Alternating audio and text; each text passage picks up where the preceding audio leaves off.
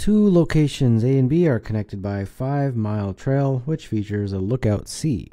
A group of 15 hikers started at A and walked along the trail to C. Another group of 10 hikers started at B and walked along to C. Total distance traveled to C by all hikers from the group that started in A was equal to the total distance traveled to C by all hikers in the group that started at B. Find the distance from A to C. We have, let's say, A is here and B is here, and then somewhere is C, and I have no idea where C is. So let's just say C is there.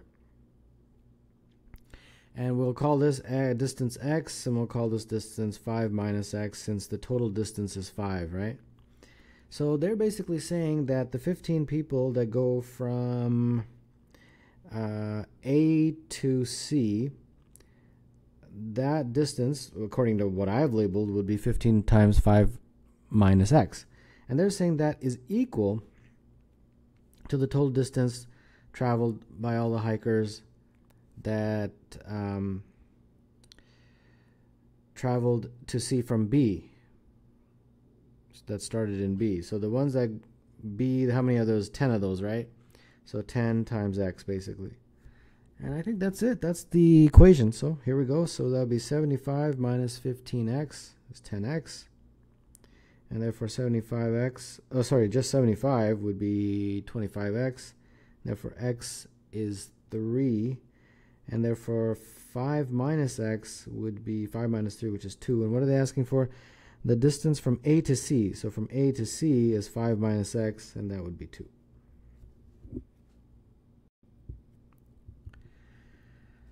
Alice and Bob are running around a rectangular building measuring 100 by 200. They start at the middle of the 200-meter side and run in the same direction. Alice running twice as fast as Bob. After Bob runs one lap around the building, what fraction of time were Alice and Bob on the same side of the building?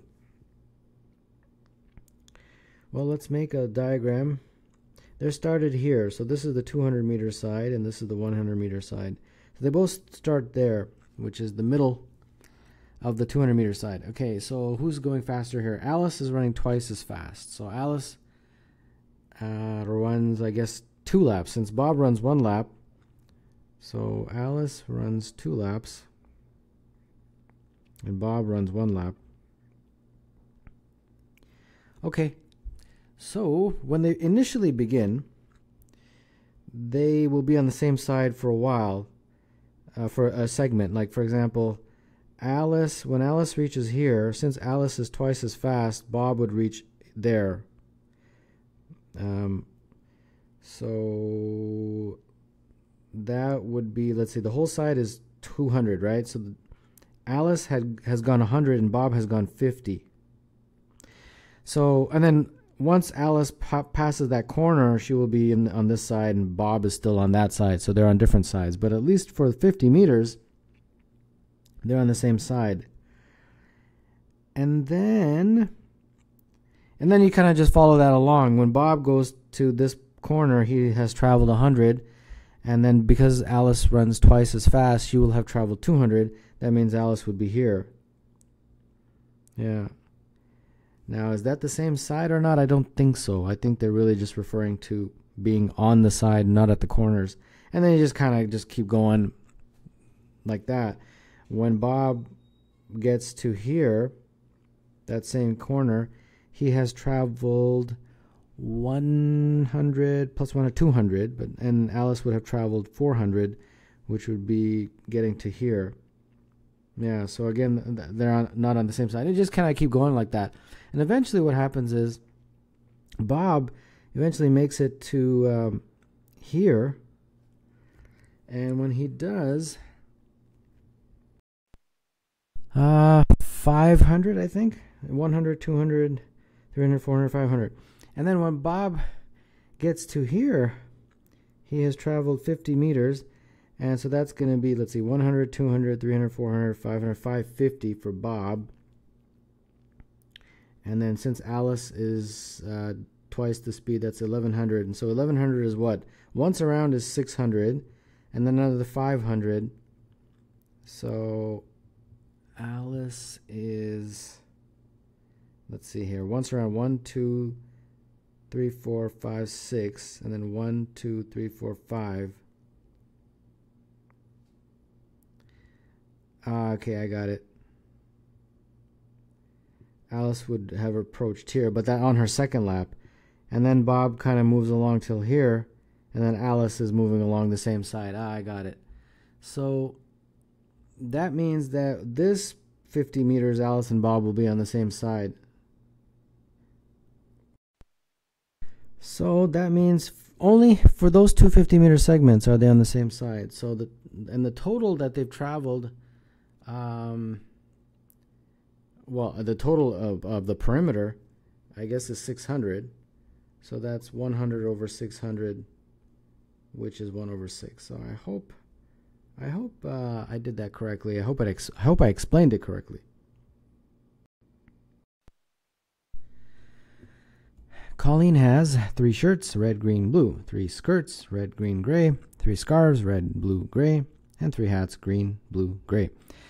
How many ways are there for her to pick a shirt, skirt, scarf, and hat so that 2 of the 4 clothes are one color and the other 2 are one other color?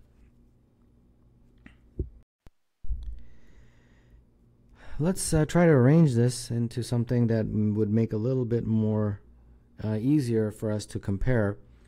So first let's list the clothed items, and then we will fill in the colors. Okay, so let's see here. And what do we have here? I think we have some possibilities, but we have to try to get them matching, right? So let's fill them in. Let's see what kind of colors we have. So for shirts, we have red, green, and blue. For skirts, we have red, green, and gray. And then for scarves, we have red, blue, and gray. And for the hats, we have green, blue, and gray. Okay, so let's try to figure out the scenarios, and hopefully we can do this manually. I think some of you might be able to do it like more quicker. Just say, oh, it's going to be 3 times 2 times whatever. But I want to explain it, and then later if you can go and do it quickly, that's fine. But I think it's better to explain it rather than just jump to this kind of system, because then you may not understand it. Okay, so the first is, I'm going to actually call this 1, 2, 3, 4 instead of having to write out the name every single time. So you can have a first scenario of 1 and 2, which is a shirt and a skirt, and both of them can be red. Okay, because it's possible to make them both red. And then you can combine that with a scenario where you have, let's see, what do you have? The next two, which is the scarf and the hat. They have to be the same color, so let's make them blue. You got it? So that is one way of doing it. And you can quickly figure out that you can also make those first 2 red, but you can make the next 2 the same color by choosing gray. And there you go. So that's another way of doing it. And then you just kind of keep doing this. So the next one would be, we're going to stick to 1 and 2. And we're going to choose green this time. And then when it comes to 3 and 4, we can choose blue, just like before. And again, with 1 and 2 as green, we can choose 3 and 4 as gray. And there you go. That is 4 ways of doing it. And similarly, we can now move on to other combinations. So we had 1 and 2, but this time I'm going to do 1 and 3. 1 and 3 as red, combined with 2 and 4 as, let's say, green. And then 1 and 3 as red, combined with 2 and 4. 2 and 4 with gray, I believe. Yeah, gray. So I guess I have to write out the word. And then similarly, if you have 1 and 3, we chose red, right? We can use the blue this time. And then 2 and 4 can be green. And then similarly, if we have 1 and 3 as blue, we can choose 2 and 4 as gray. And there you go. We got another 4 there. And then the last 4, because the total is 12, the last 4, we're going to choose 1 and 4 this time. And we're going to have that as green. Plus, what are the other ones? 2 and 3 as, let's see, if 1 and 4 I chose as green, then 2 and 3 I can choose as red, I guess. And then similarly, if 1 and 4 are green, again, I can have 2 and 3 as gray, I believe. Yeah. And then the final 2, if I choose 1 and 4, what's the other color I can use? Blue, I believe. Yeah, blue. Then 2 and 3 can be either red, or if 1 and 4 are blue, we can have 2 and 3 as gray, I believe. Yeah. So there you go. That is complete. I completely explained all 12. And like I said previously, some of you can do this much quicker by looking at the number of combinations for the initial pair, and then the number of combinations for the second pair, and the number of color possibilities. So however you want to do it, it's fine, but this was the way I wanted to do it to explain it thoroughly.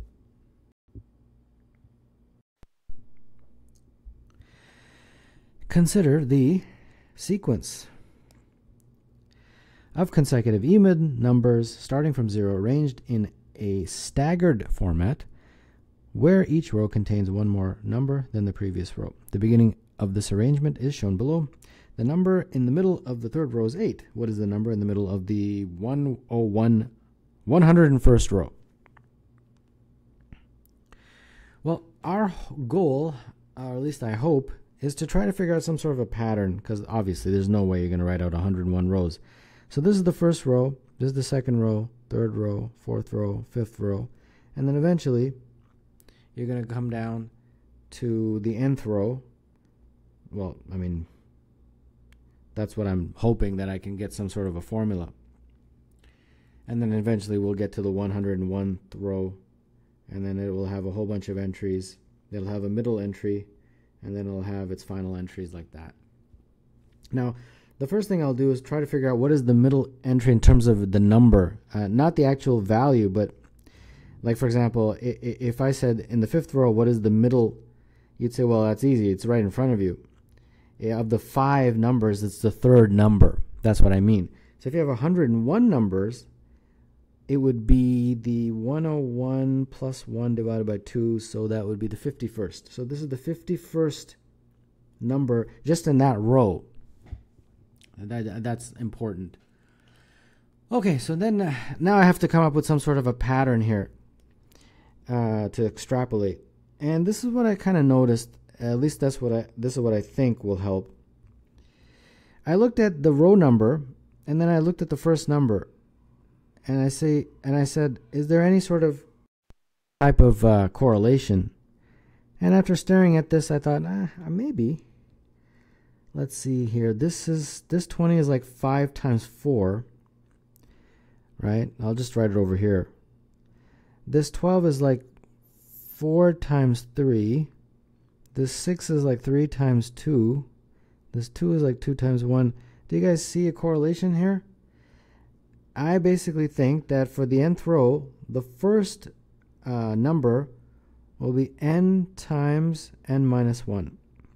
And you can manually make a few more rows to kind of test out this theory, and you'll see that it is indeed correct. So therefore, in the 101th row, this first guy will be 101 times 100, according to my little formula. And 101 times 100 is 10100. Okay, well that's great, but we have to come up with this one. Well, each number afterwards is 2 more, right? Because we're just putting in even numbers, if you remember correctly. Yeah, they're just even numbers. So the next one would be 10102. The number after that would be 10104, and then so on. And if you extrapolate that, basically you're adding 2 every time.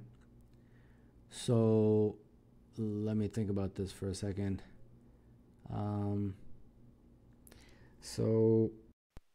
just in this row, this was the first, this was the second, and this is the 51st. So each number is adding 2 more. So by the time you get to the 51st, you will have 50 numbers more than the first guy. And for each number, each of those, you had to add 2 to the value of the first entry. So 50 times 2 is 100. So it would be 50 times 2 plus that initial number, and therefore that would be 100 plus that, so that's 10200. 10200. And I'm pretty confident that is correct.